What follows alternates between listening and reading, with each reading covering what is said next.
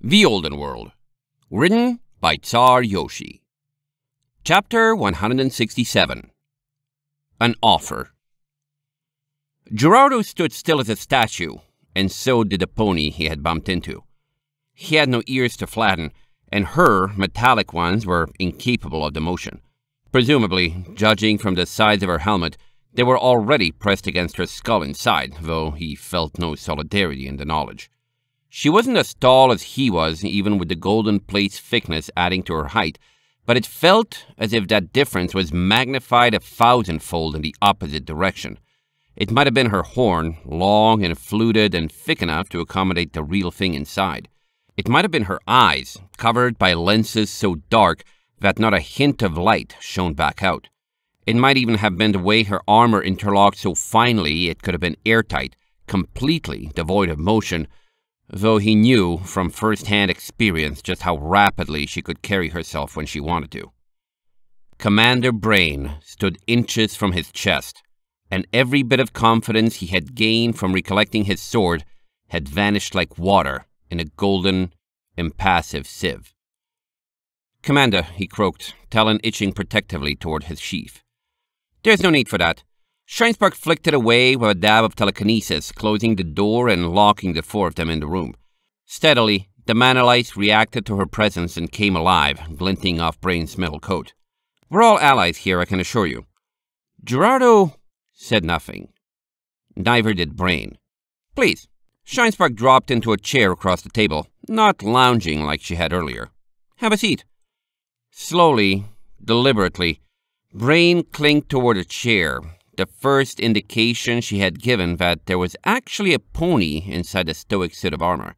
As she sat, the light illuminated a three-triangled emblem on her flanks, exactly like the one that adorned the office door inside. The chair creaked beneath her weight. "Look, if this is a big deal, I'm sorry I didn't warn you she would be coming." Shinespark sighed, putting her hooves on the table. "It's hardly a secret that I have some of my dad's penchant for drama. But really, is it that big of a surprise? I told you already I'm in contact with her. I proved it by getting back your sword. In fact, you should be able to guess precisely why she's here." Gerardo blinked, brain in overdrive, exploring all facets of the situation. "How did she get down here without me seeing her pass?" he asked, seizing on a discrepancy. "There are other ways." "I see," Gerardo muttered to himself, trying to think of something to say next. Logically, Shinespark was right. She had forgiven him for disabling the spirit pony she apparently took responsibility for, after all. Would she not have confirmed Brain would do the same? "Well, from this reaction, I think I already know what you'll say when I make my offer, but whatever." Shinespark pushed out a chair with telekinesis, offering it more aggressively. Brain went and looked at the bombs. They're real. Selma wasn't lying about the trigger mechanism or anything else. His sealant spell was real, too. Mechanically, Brain nodded, confirming what Shinespark had said. Gerardo gulped. "I take it that is unfortunate." "She also found something else," Shinespark continued. "A note. It was left on the overlook and addressed, 'To whom it may concern.' Selma signed it, and it was written in its horn. One talon at a time. Gerardo stepped closer. Brain's head tracked him with perfect efficiency, her metallic wing replicas coiled at her sides. The sabaton where his sword had struck looked newer than the rest of her armor, he noticed. She hadn't been limping. The note assumed that we would want to invade, to attempt taking over the fortress militarily to ensure no one could bring a transmitter in range. It's obvious Selma wants us to do that. Unfortunately, that doesn't tell us anything about his goals, because whether he wanted to help or trap us, he would still say that. Selma prefers solving things by force." Gerardo reached a chair, sitting at an angle so he could see both Shinespark and Brain at the same time. That put Metriona behind him and out of his line of sight, but she was just as silent as the spirit commander. What it said, Shinespark's voice dropped to a growl, was that tomorrow evening he would muster every pony in the defense force who could fight to the bridge atop the eastern dam. There's an old road leading up to the north face of the mountain, impassable by cart but possible to traverse by hoof, either for an assault or a retreat. On that, we have no idea if he was lying. What, then, do you intend to do? Shinespark folded her hooves. We're still working out a plan, but most likely, everything. That's for the morning, though. What matters is that we will have to take action. Gerardo clicked his beak. I must say, you sounded considerably more upbeat about that excursion when you were talking with Metriona in the lobby earlier. Well, there's good news, too. For me. Shinespark sighed, then looked him straight in the eye. I guess I'll be as direct as possible. I don't know if I'm willing to let the ferry run tomorrow evening. I'm considering an evacuation, and that would mean keeping the river clear, too. As a favor to you, though, I could run it in the day, partway there. You'd have to fly the remainder of the distance. And carry my friends, I presume? Gerardo grimaced. Flying with 2 ponies at once, even if one was a filly, sounded like an unreasonable load for cross-country travel. Maybe. Shinespark touched the table, then leaned forward again. The conditions for that are that you would have to stay in Riverfall for a bit. If you're not going to help us directly, I want to make sure you stay as far away from Iron Ridge as possible, and that would mean a quarantine. It sounds harsh, but I've done harsher. It wouldn't be for long, hopefully, but I don't know how much you know and can't take any risks, least of all right now. I'm sorry. And the second condition?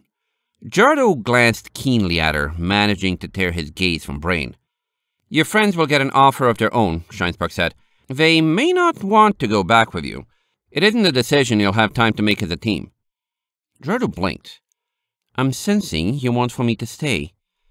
I'd appreciate it, Shinespark nodded. But it's your choice.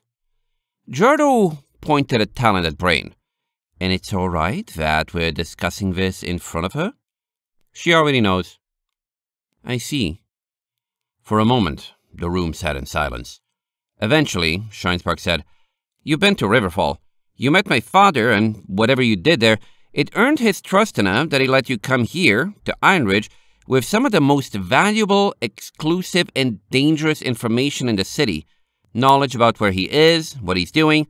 You already know some of the best-kept secrets of our side. You haven't struck me as incompetent, and you've shown you have some things to offer our cause. Leaving for Riverfall isn't the only option. You could join us instead. Gerardo paused, picking apart her words. Precisely, what would such a job entail? I tell you everything. Shinespark folded her hooves. Everything. And then, I trust you just as much as the precious few who also know. After that, you do everything in your power and more to help us. We're almost there, so it wouldn't take long. This isn't something you'd be committing years of your life to. But it will be messy and possibly dangerous and would take 110%. We'll take care of your friends, so you won't have to worry about them. It would be just you with an opportunity to do something truly great for the world. If you've ever felt like my ponies, like you'd do anything for a chance to make a difference, this is one of the biggest differences anyone will ever have an opportunity to make. What we're doing here is about more than just Iron Ridge.